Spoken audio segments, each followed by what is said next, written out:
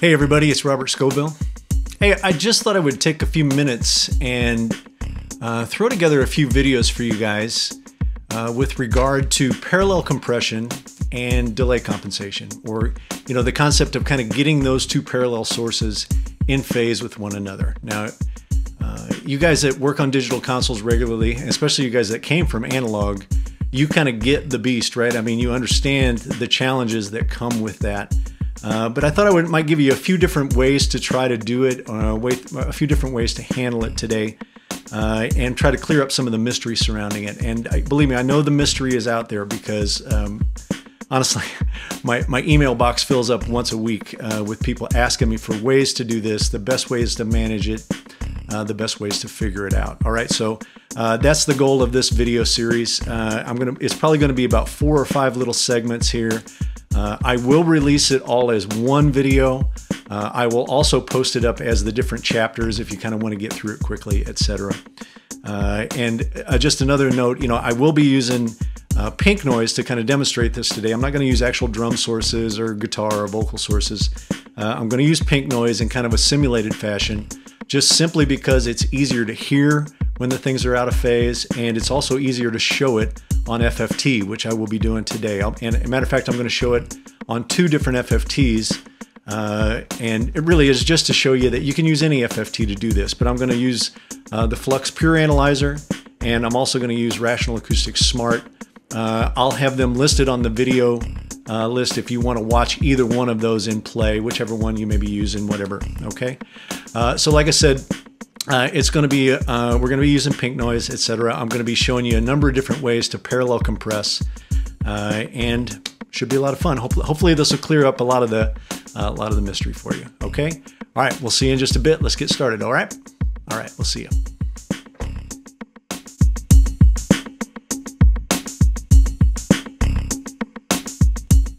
All right, everybody. Let's get it going here. This first one that I'm going to talk to you about. This first scenario is a setting where we have a set of inputs. More often than not, I probably see drums in this situation, where we're going to pick all of the drum kit and send it to the left-right bus. But we're going to kind of cherry pick some drums out of that, probably kick, snare, and toms more often than not is what I see.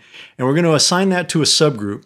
And that subgroup we're going to process with some compression and some equalization, maybe some tape saturation, some other harmonic stuff. And then we're going to add that back into those original signals by assigning it to the left-right group as well. All right. So you guys that get digital consoles, you understand that those are 2 different path lengths, right? I have one set of inputs that's going directly to the left-right bus, another that are going through the group, which is also going to the left-right bus, and there's going to be a time discontinuity between those 2 paths, right? And when we try to add them together, they're going to comb filter. They're going to sound really terrible. So what we want to do is be able to get those 2 signals back in alignment. Now, luckily for us, this scenario has been around since the earliest days of Venue. This was one of the earliest parallel compression schemes that we did on Venue, and we kind of leveraged the fact that Venue offered some limited delay compensation. It offered delay compensation that would look for offsets in those paths in the output stage and be able to compensate automatically for them, all right? And really, of all the ones I'm going to show you today, this is probably the one that leans on automatic delay compensation the most, all right? So let me just quickly take you around the screens here. Up in the upper left-hand corner is the talking head, obviously. That's me. To the right of that, you'll see the Venue screen for the console I'm working on today.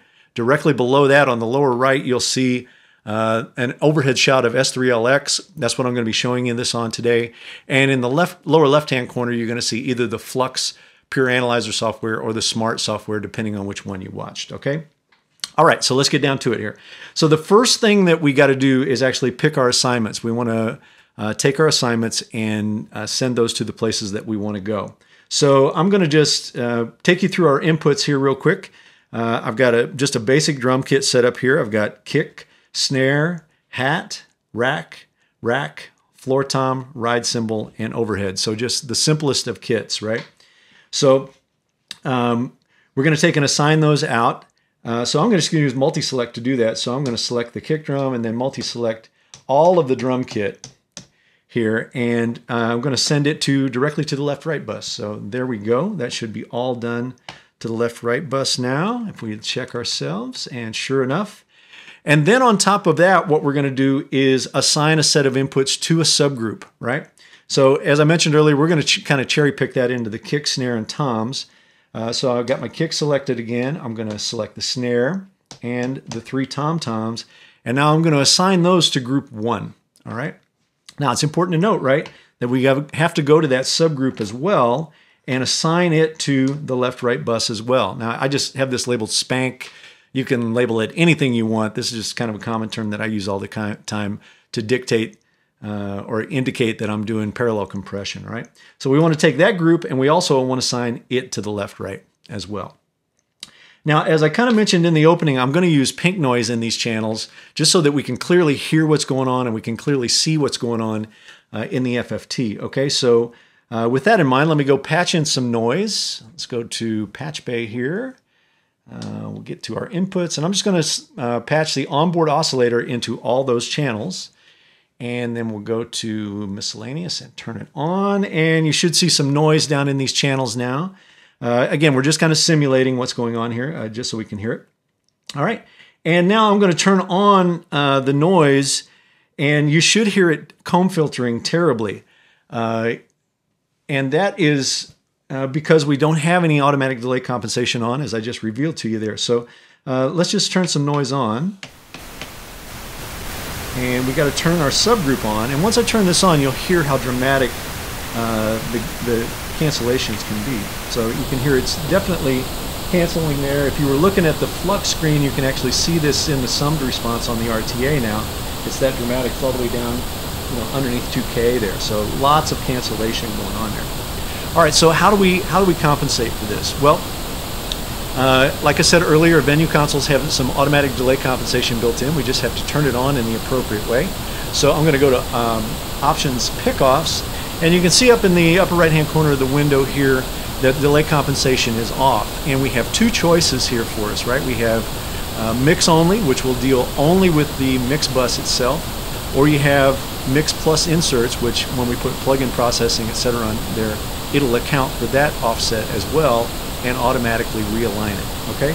So we haven't put any processing on the group or anything yet. We've just got the difference in path lengths of those 2 bus assignments. So what we need to do now really is get our FFT assigned so that we can actually see these 2 things in action, right? And what the beautiful kind of thing about using FFT in these console situations like this is, to some degree, you really don't even care which one is the measurement and which one is the reference, right? I mean, it's electronic measurement here. If you want to be kind of geeky about it, okay, go ahead and make the shortest time always the reference and then measure out from that. But really, we're just looking for offset here and looking for to ensure that we've solved the problem, okay? So the way we're going to do that here is I have the FFT just right across the left-right bus. And you can see that even though we can hear comb filtering there, it's showing that there's no cancellation, and that's because both signals are in both sides of the FFT right now. We need to split them out. So we need to get the signals that are going to the left-right bus in one side. We need to get the signals that are going to the group in the other side, and then look at these 2 signals. And I'm just going to simply do that with the pan knob, all right? So let's get back to our inputs here. And again, I'm going to multi-select, and I'm just going to take all of our inputs and I'm going to pan them all the way left.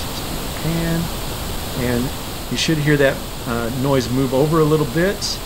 Now what we're going to do is go to the subgroup, and I'm going to take that subgroup and actually make it mono. It's a stereo subgroup right now, so I'll make it mono, and I'm going to pan it to the other side.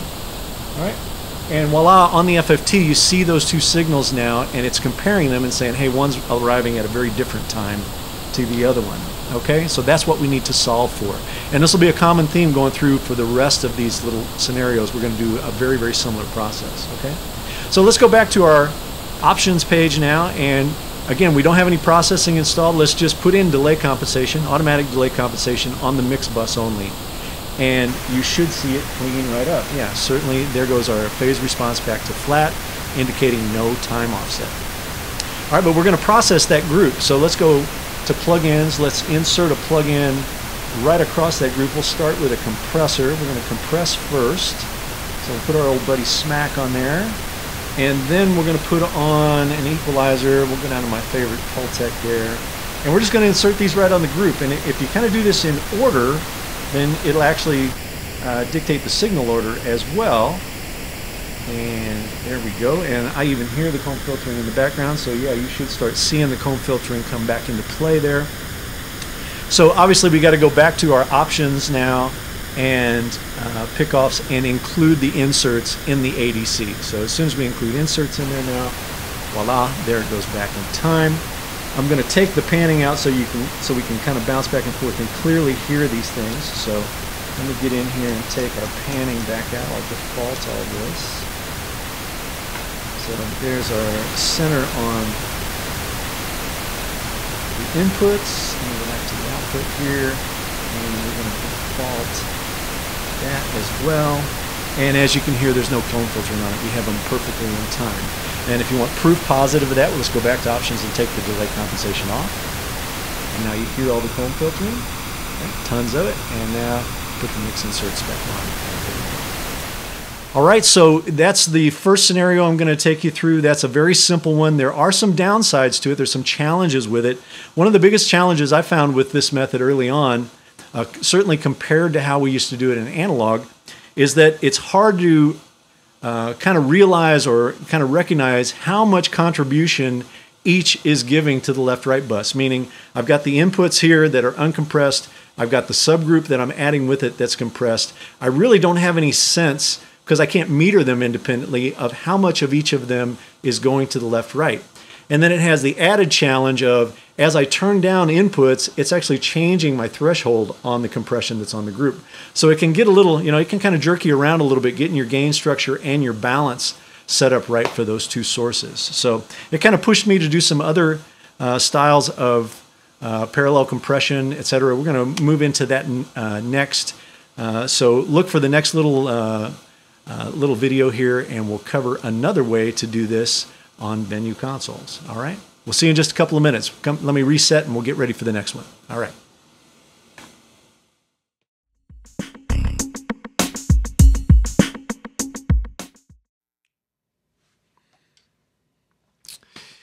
Okay, so we're back for our second little scenario here regarding parallel compression and making sure our parallel paths are in alignment in terms of phase response.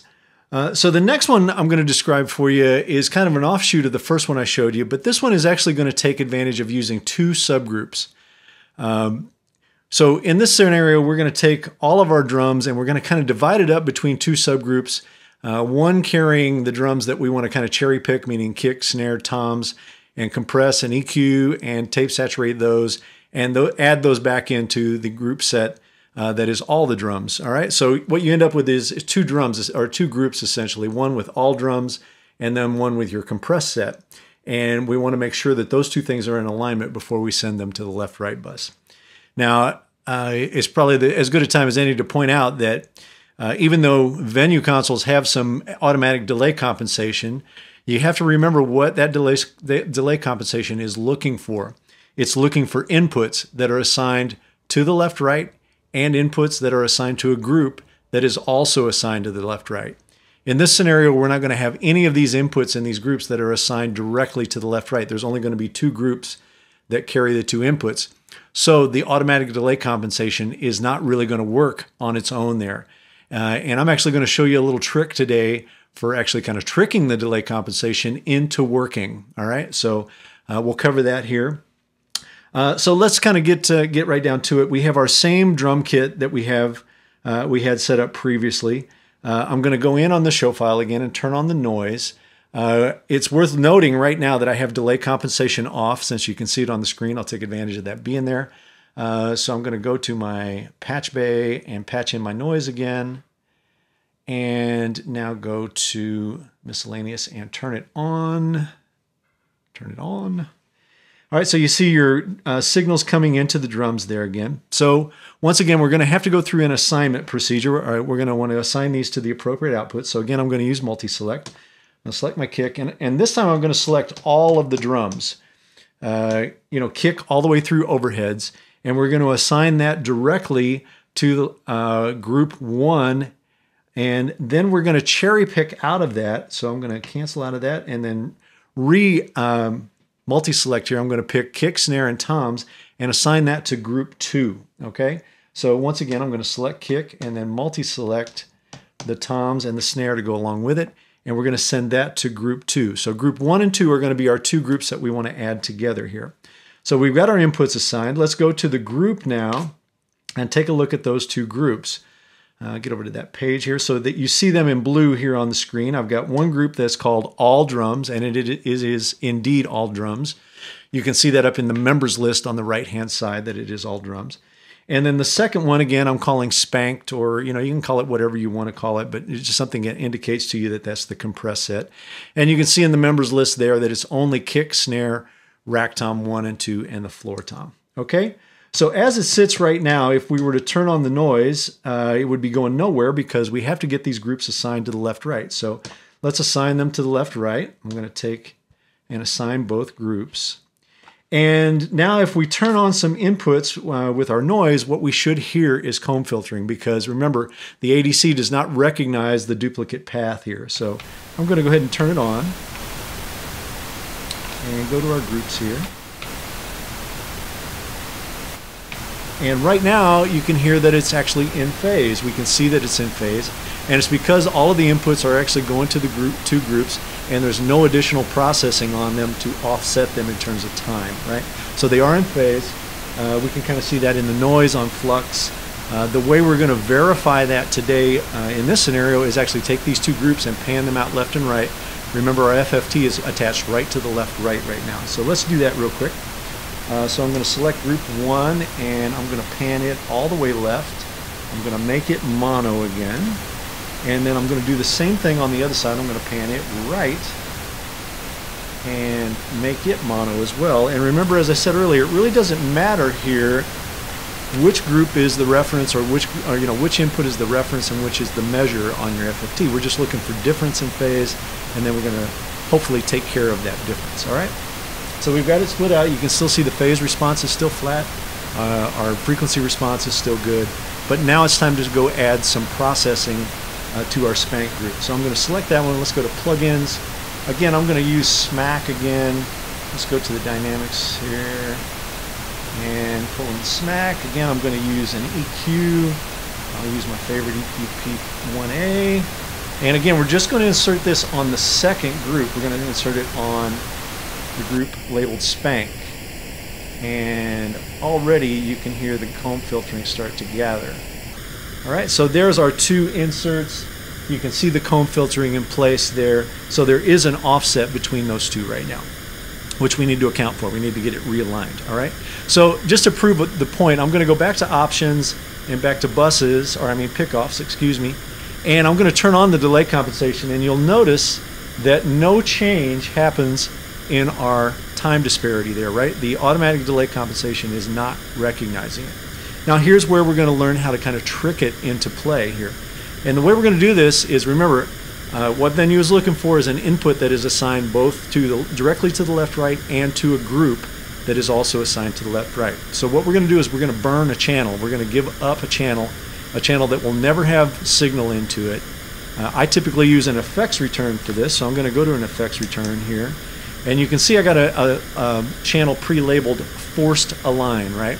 And all we're going to do with this channel, it's never even going to have its fader up, it's never going to get signal, but what we're going to do is assign it directly to the left-right and also assign it to those 2 groups and turn our delay compensation on, and now you can see that it flattens right out, right? We've got that, we've met the criteria for the ADC to work, which is that input assigned to both paths, right? Meaning the groups and the left-right. Okay, so we've got everything back in phase again now.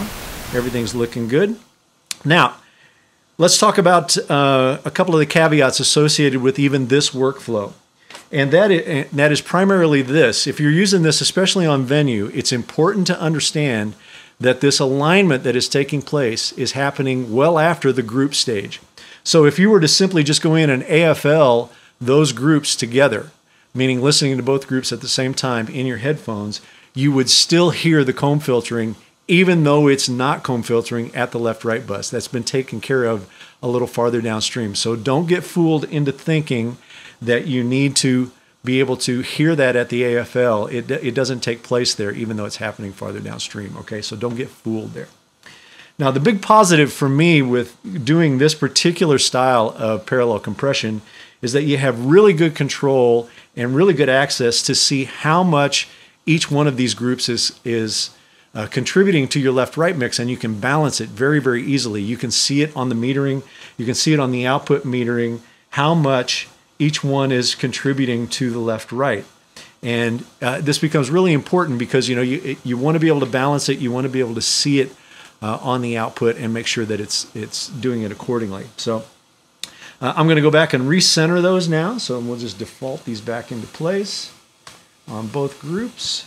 So now both of your groups are going to the left-right, and you are off to the races there. Okay. So again, really good, solid workflow. I've used this one for a really, really long time.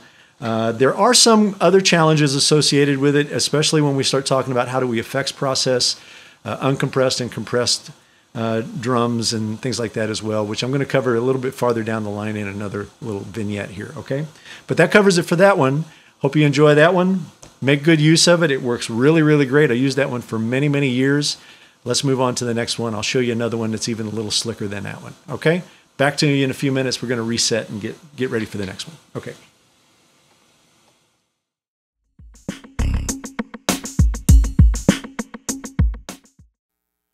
All right, so let's get on to our next scenario. Now, this one is kind of cool. I've actually found myself gravitating toward using this one quite a bit when I do this kind of work. This one involves using a single auxiliary into a pair of stereo returns, a stereo auxiliary into a pair of stereo returns. And it keeps everything nice and compact up on the input layer. It opens up additional subgroups if we only want to use a single subgroup for our drums, etc., or we can assign it all to the left-right bus, okay? So the thing to note about this one, though, is that it requires manual delay compensation. We can't rely on the ADC in any way here. It will not recognize the offset in these paths and take care of it. We need to do that manually, okay? So let's jump right to it. Let's talk first about what we got going on here. Obviously, we're going to have some noise coming in. Let's get that going. Patch that to our drum channels, our simulated drum channels. Turn it on. Okay, there's our noise coming in. So obviously we've got to find some way to create a send and return path here. And we really want to do this without using hardware. We don't want to rely on going outside the console, making a hard patch, and returning it back. And honestly, this is where the plugin architecture really, really shines for this kind of thing. We're actually going to use a pair of plugins to create a bridge between an auxiliary output and a pair of returns. We're just going to insert a plugin in that path to create the path. And the coolest thing about that is obviously it travels with your show file. You don't have to worry about carrying extra cables, any of that kind of nonsense.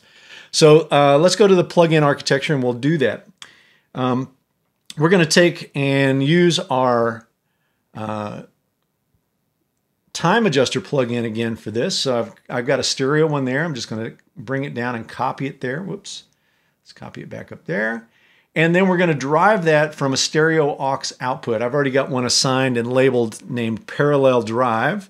So we're going to choose that, and we're going to choose that same aux for both plugins, right? So we got a single aux driving two plugins, but we're going to return them to different locations. So I'm going to return my first one to this channel that's called kick, snare, and toms, and the second one to this channel called spanked, okay, or spank. So now we have that auxiliary returning to two stereo inputs, and we have that available to us now. Now let's talk about assignment here. This is where it gets a little tricky, a little dicey. You got to make sure you get your head around it because it can get a little geeky at times. So what we're going to do is we're going to take the drums that we want to process, meaning the kick, snare, and the toms, the ones we've cherry picked out, and we're going to push those up into an auxiliary and return it to two places here on the console. Now that also means we're not going to assign those 5 inputs anywhere. They're just going to go up into that bus and down into these auxes. Now the remaining drums, meaning the hi-hat, the ride cymbal, and the overheads, those are going to assign directly to your master bus, whether it's a subgroup assigned to the master or it's directly to the master, okay? The key to that is You want to take those 3 extra inputs, the hat, the ride, and the overhead, and make sure and assign those to the same master bus that you assign these 2 returns, okay? So all 5 of those into a subgroup, or all 5 to the master bus. Don't interweave it there, so to speak. All right, so let's do that assignment now.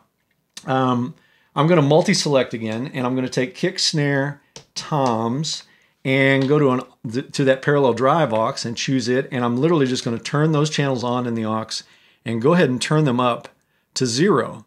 So now I have that assignment done all the way to those 2 auxes. Now, the cool thing about this workflow is we can kind of pick and choose now what we want to be part of that drum compression, and we can also change the blend to it. If we want to make it kick heavy to the compression set, we can do that. Or if we want to make it snare heavy, we can do that and just deal with those balances accordingly. This is probably the closest thing we have in the digital world to the old way of doing it in analog, where we didn't have to worry about any of these time discrepancies. Okay, so we've got our kick, snare, and toms coming into our 2 returns. We're going to take our other channels, our hi-hat, and I do this all at once just so I make sure and get it right. Hi-hat, ride cymbal, overhead, and these 2 returns. And we're going to assign those directly to the left-right bus. Okay, so now we should have our path and assignment complete. So as I start to turn on signals here, I'll turn on the kick and snare just for our purposes here. Maybe I'll go ahead and throw the toms in there too. Now we should see information at our left-right bus. You should be hearing that, and I'm sure you do. Yeah, I can see it on the analyzer. Okay, so you can see it on the RTA display now, right? You don't see any comb filtering in that combined display. You don't see any comb filtering in the phase trace simply because these 2 inputs both are at the same time, but they are also going to both the left and the right output on the console, right? And our left and right is feeding the reference and the measurement in the FFT. So we've got to split those things out so that the FFT can actually compare the arrival time of the 2 different sources. So again, we're going to do that with the pan bus. So I'm going to take my early arriving one, and I'm going to select pan, and I'm just going to pan it to one side. We can do the spanked to the other, and you should start, well, actually at this point you won't see any difference in the phase trace because these are working in exactly the same time domain. We haven't put any additional processing on it yet, right? Now here's the part that's really cool in my opinion with regard to doing this on the venue consoles, and however you want to do it, is that if we wanted to, we wouldn't necessarily have to use plug-in processing to achieve the parallel compression here. We could just use the compression that's on the actual channel strip, right? And the equalization for that matter. We got broadband equalization available to us there, so we could do that there. But if we want to put other things like tape saturation and specialized compression or specialized EQ, then obviously we have to do that in the plug-in architecture, and that's going to require the manual compensation. So let's go to plugins, and let's put on our plugins here. We'll start again with our compressor. Oops. Fingeritis there. There's our smack. We're going to go to our stereo EQ P1A, and we're going to insert this right on the Spanx channel. Right. On the Spank. Right. And as you can see, the comb filtering is showing up right away because of the offset that's imparted there. So here's where it gets kind of fun because on your FFT you can see the differences, and now the question is, well, how much delay do I put on it now to get these things to be in alignment? Well, you can just start adding delay to that first channel, which is the early arriving one, right? That's the one we want to delay. We can just start adding delay to that till it lines up, or we could run a delay locator on the FFT program if it goes down to sample resolution. On Venue, we give you a really easy way to assess this time, and if you just go up in the upper right-hand corner of the inputs window and right-click on that area, it will show you the delay in samples that's being imparted by those plugins on the channel. So as you can see, it's 28 samples. We're going to go back to our time adjuster that is on the early arriving channel, and keep in mind here, this plugin has 4 samples of bass delay in it. All right, so it would be 28 samples above that 4 samples. So we're going to put in 32 there, and 32 again. And we should see our phase trace flatten right back out. All right. Now you do notice, just to make sure there's no confusion here, you see a little rise in the phase trace in the bottom end. It looks like down below 60 Hertz. don't be confusing that with maybe I've missed my alignment or anything like that. That's actually a function of the processor design. I'm going to bet it's the equalizer. So if you just take those processes out, or those processors out of circuit, you'll see it flatten right out, right? So don't get confused. Probably a good idea to actually have your processors in bypass when you're doing this alignment anyway. Okay. So there you go. Now we've got our two signals aligned here. They're ready to ship off to the master bus. We can process to our heart's content there without any worry of those signals dropping out of phase. Now, the only real caveat that I find with this, and it's not really a caveat, it's just a detail that you might want to take care of, is remember now that I've got hi-hat, ride cymbal, and overhead going to the master bus, and these two channels now with delay out to 32 samples going to that master bus. In regards to the original time relationship in the drum set, you're off by 32 samples, right?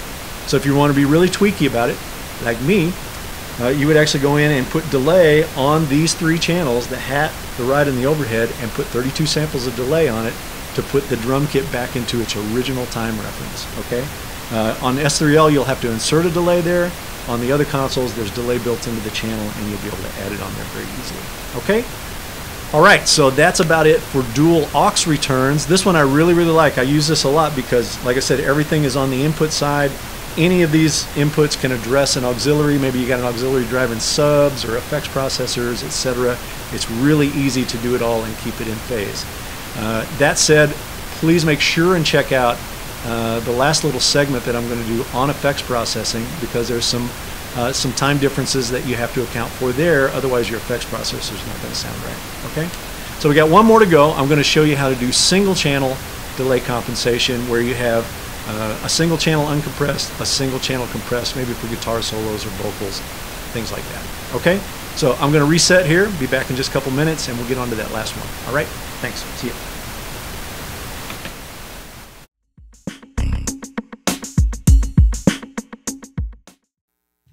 All right, we're back for our last parallel patch scenario here.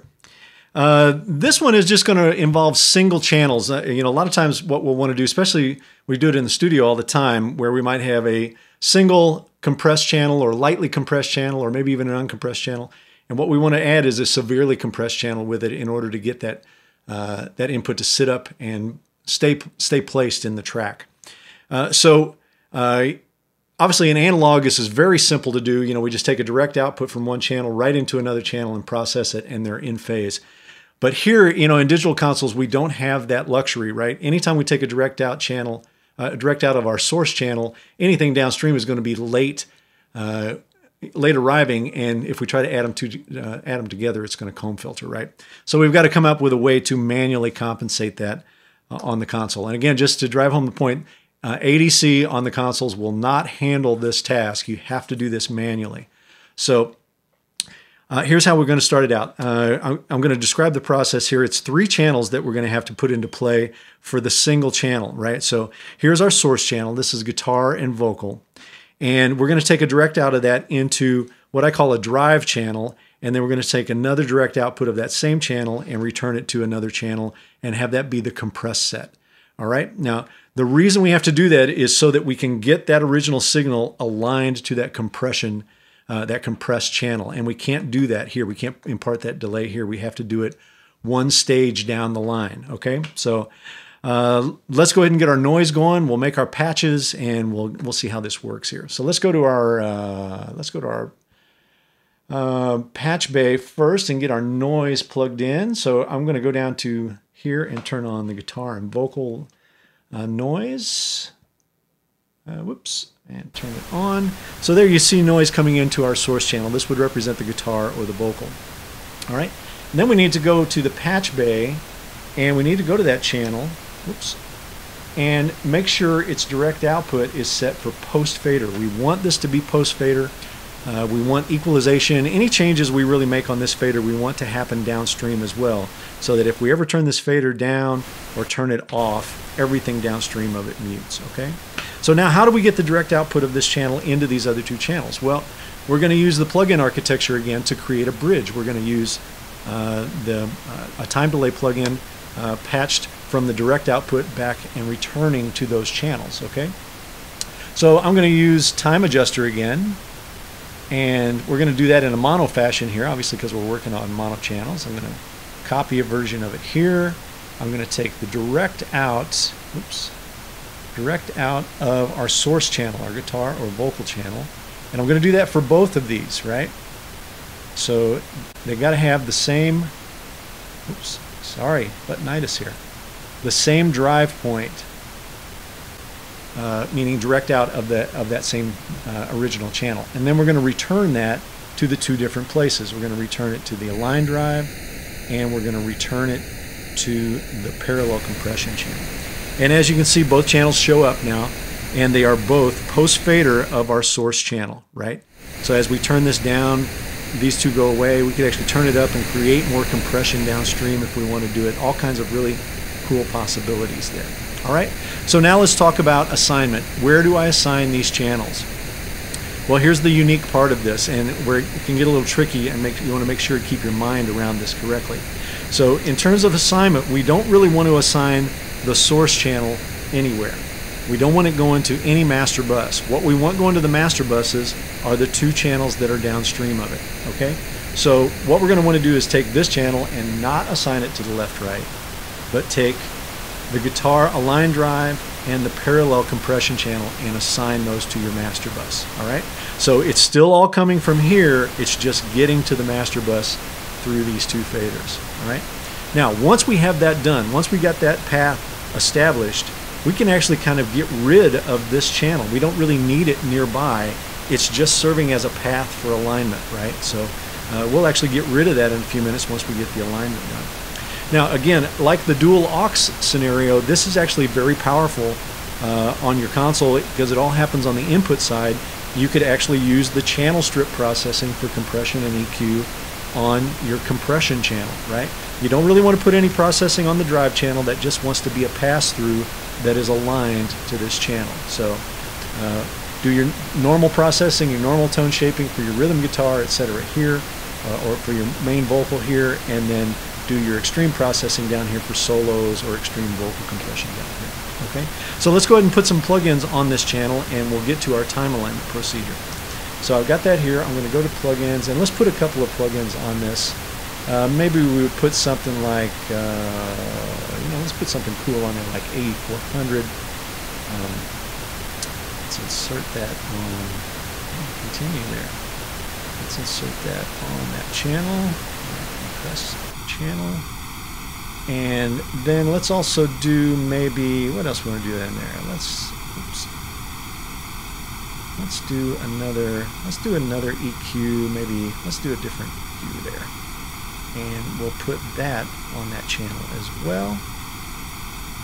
Alright, so there's our parallel path stream, and as you can see in the summed response now on the FFT, in the RTA, you actually see the comb filtering, but again, we're back to that scenario where both of these channels are going to both sides of our FFT, so it doesn't appear that there's any difference in the phase trace. So again, we're going to use the pan knob to split these out. So I'm going to split out these two sources, and you can see your comb filtering, it shows the offset now, right? So what we need to do is manually align these things again. So again, it's going to be a process very similar to our dual aux situation. We're going to go to this channel and right click up here, and it's telling me that there are 51 samples of delay in our compressed channel. So we're going to want to go back to our uncompressed drive channel there and add that delay in. So that is here. What did I say? 51, which plus 4 would be the 55. Let's see if I got it right. Yes, I do. And again, you see that little phase tail in the bottom end. If we just take our processors out of play there, that should clean right up. We're not really worried about that. So now you have these two channels in play, in phase, downstream of your primary fader. So once all this is done, now you can kind of get rid of this fader. I just take this drive fader and I just move it down, somewhere on a bottom layer somewhere. So now we just have our input source and our heavily processed return, okay? So, for vocals, you might be riding that in and out of there for hard rock stuff where you really need a vocal very forward. For guitar solos, I usually have that thing sitting down maybe -20, -25, and have this be my rhythm sound. And then once my solo comes, I just turn this up, and now the sound gets, compressed and fat and big and, kind of out of your face, so to speak. So the additional part of that is that if you want to do effects processing on it, you can drive additional effects processing from the direct output of the return, right? So now I have rhythm sound, now I have wet solo sound, right? So it can work out really, really good. All right, so I hope that makes sense to you. That's the last one of the parallel series we'll talk about. We'll move on to effects processing and how you deal with that in all these scenarios next. And good mixing to you. Hope you have a good time with all these things. Hope this answered some questions and got your mysteries solved in terms of how to get these things in phase. FFT is your friend. Everybody should have one. All right. Okay, I'm going to reset for the next thing. We'll talk about effects processing next. See you in just a couple minutes.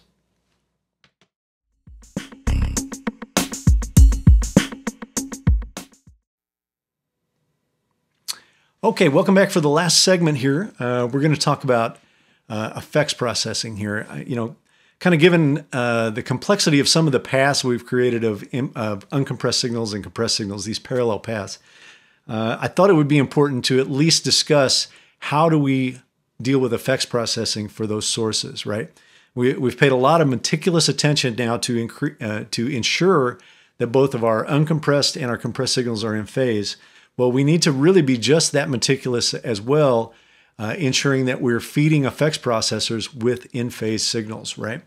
So I'm probably going to, the drums is probably a really good example of where we need to do this more often than not. And, kind of the reason I explain this in my clinics and my seminars to people, the reason we're trying to do this kind of thing is we're trying to emulate some of these sounds that are created in recordings today, modern recordings today, where we have a lot of, there's room recordings that are heavily, heavily compressed and are added to the drum sound, and they actually become a big piece of the drum sound. Well, obviously in live sound, we can't, compress down the room sound and get the same effect we get there. So we have to kind of emulate it. And one of the ways to do that is to add both uncompressed and compressed sounds together, send them to a common processor, and return it to the channel and add it back in with our normal drums. Okay, so that's the one I'm going to show you here today.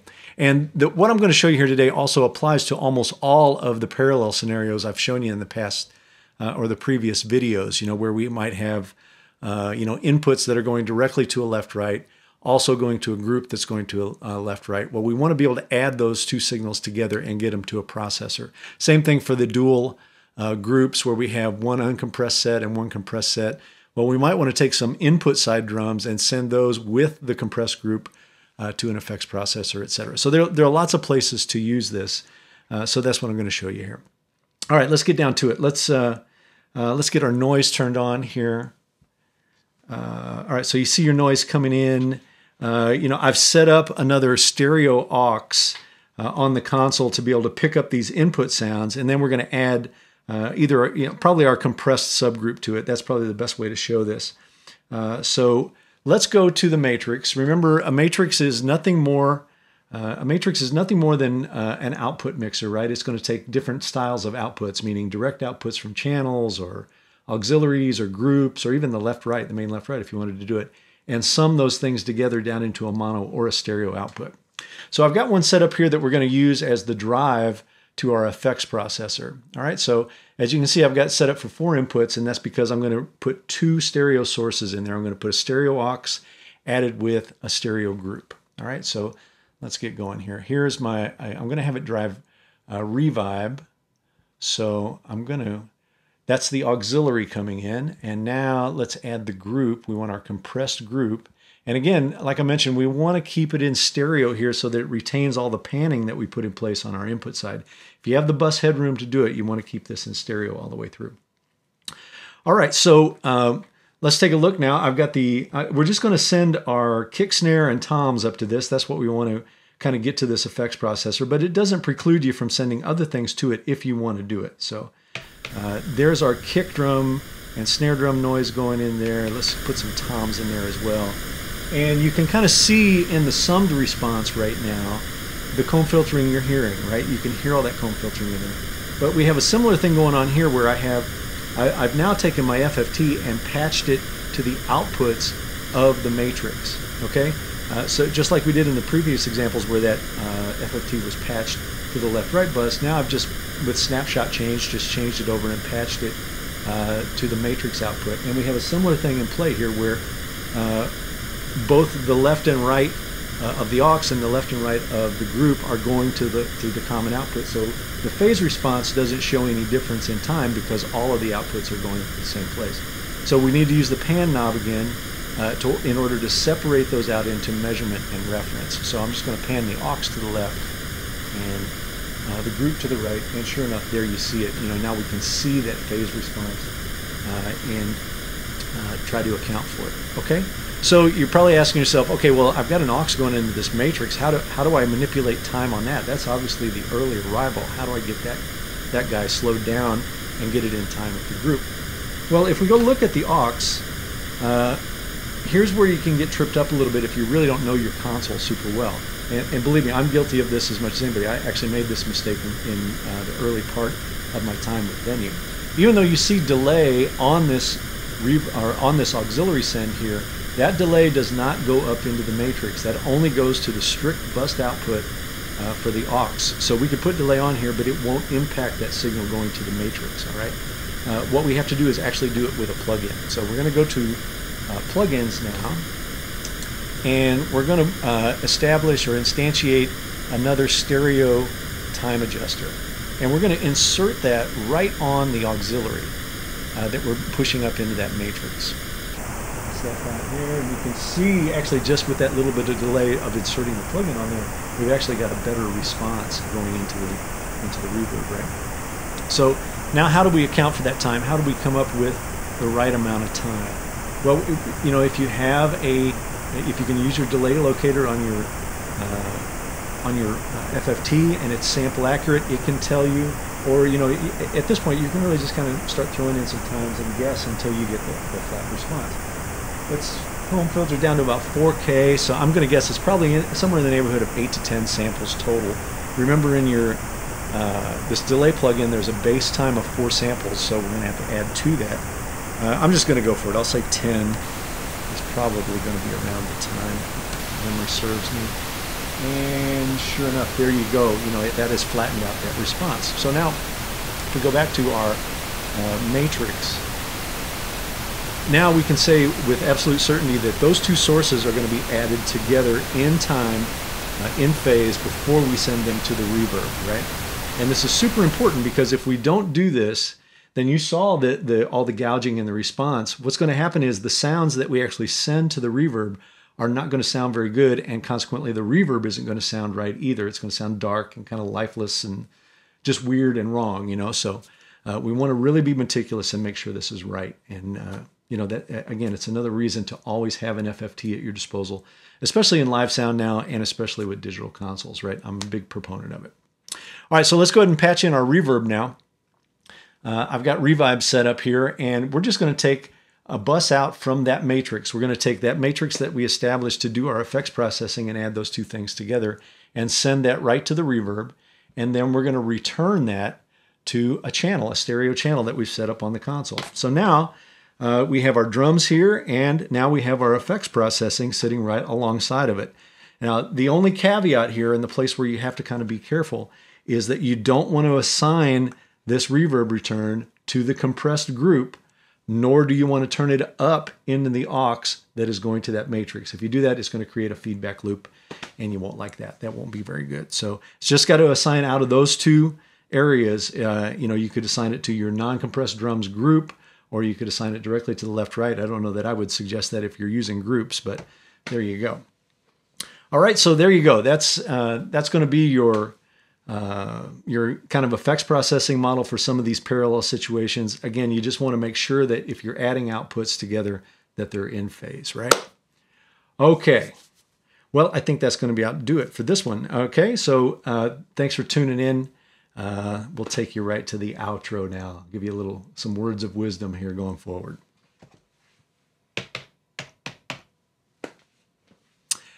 All right, so that kind of about covers it for all of the vignettes here, all of the little video series.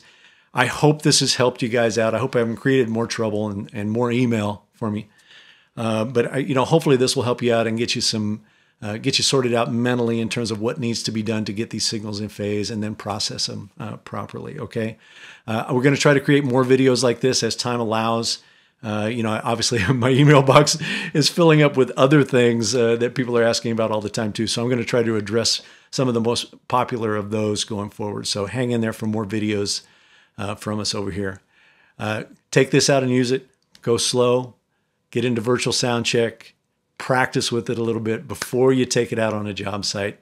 You don't want to get out there and be scratching your head. So get good at it before you take it out on the road and use it. And if you're out and if I'm out on the road, we're in your town, stop on by and see me. Tell me your story. Let me know how it works for you.